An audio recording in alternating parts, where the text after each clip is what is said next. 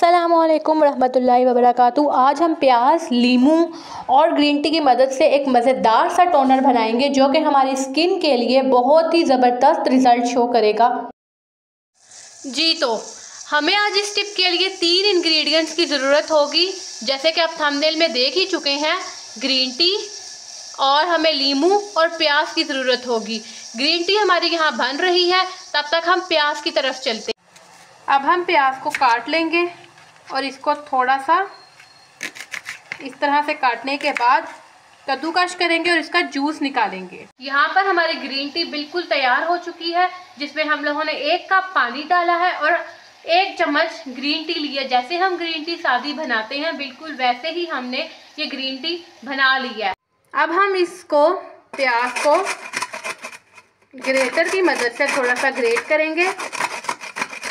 हम लोगों ने सुना था प्याज जो है वो बालों के लिए तो बहुत मज़े का है और इसकी बहुत सी अच्छे फ़ायदे हैं, लेकिन आज की ये टिप बालों के लिए नहीं बल्कि हमारी स्किन के लिए है।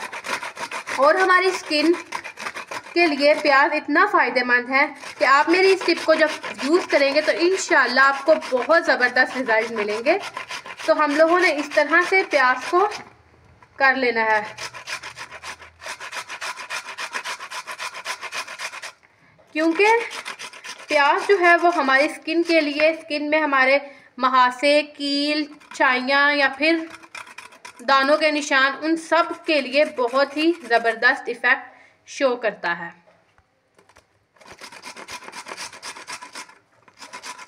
अब मैंने प्याज को ग्रेटर की मदद से इस तरह से ग्रेट कर लिया है। अब मैं इसका जूस निकाल के दिखाती हूँ। ये अब हम लोग इस तरह से इसको छन्नी में डाल के प्याज को इस तरह से प्रेस करेंगे तो इसका जूस जो है वो नीचे हमारे पास आ जाएगा।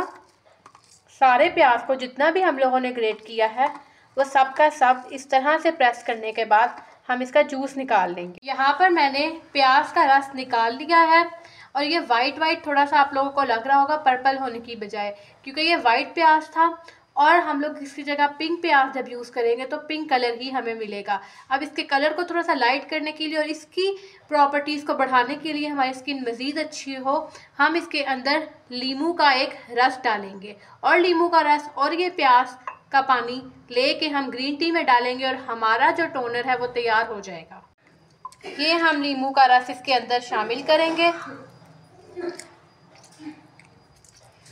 अच्छे तरीके से स्क्वीज़ करेंगे ताकि कोई भी लीमू का रस रह ना पाए।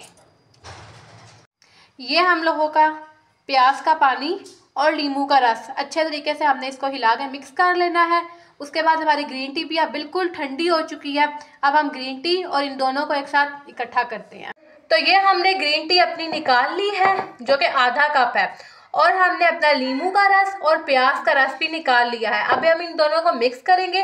प्याज में विटामिन ए, सी और डी है और साथ में प्याज जो है वो एंटीऑक्सीडेंट है, तो हमारी स्किन जो हमारी एजिंग होती है उसको कंट्रोल करेगा। और लीमू में भी हम जानते हैं जैसे कि विटामिन सी है और सिट्रिक एसिड है, तो जब प्याज और लीमू का कम्बिनेशन हो तो हमारी स्किन हो जाती है ग्लोइश और बहुत ही ज़बरदस्त। तो हम इन दोनों को मिक्स करके एक टोनर बना लेंगे और हम इसको एक बोतल में डाल लेंगे। जी तो मैंने अपना टोनर बना लिया है और अब मैंने इस बोतल में डाल लिया है। कोई सी भी बोतल जो कि ऐसे स्प्रे वाली हो उसमें डाल लीजिए ताकि आप लोगों को आसानी हो इसको अप्लाई करने में। अब हम इसको अप्लाई करेंगे जहां आपको ज़रूरत होगी, जहां पे आपके चेहरे पे, आंखों के गिर्द जो भी झुर्रियाँ वगैरह पड़ जाती हैं, रिंकल्स या फिर दानों के निशान, कील, महासे, कुछ भी, उन सब का तोड़ इस टोनर की मदद से। तो ये हम लोगों ने लगा लिया इस तरह से अपने हाथों पर, और जहाँ भी ज़रूरत होगी वहाँ पे लगाएंगे। और इसको अप्लाई करने का तरीका ये है कि अच्छे तरीके से चेहरे को वॉश करना है सबसे पहले, और फिर हम लोगों ने इसको लगा के छोड़ देना है। और जब भी हम वज़ू करें तो हम उस टाइम वज़ू करने के बाद दोबारा से अपने चेहरे पर अप्लाई करते रहें। तकरीबन 1 हफ़्ता ये रूटीन हमने रखनी है। उसके बाद जब हमें रिज़ल्ट नज़र आना शुरू हो जाएंगे तो आप इसको बेशक छोड़ दीजिए, या फिर इस तरह से कि 1 हफ़्ते में 2-3 दफ़ा यूज़ कर लीजिए, ठीक है। तो अभी मुझे कमेंट सेक्शन में ज़रूर बताइएगा कि आपको मेरी ये टिप कैसी लगी।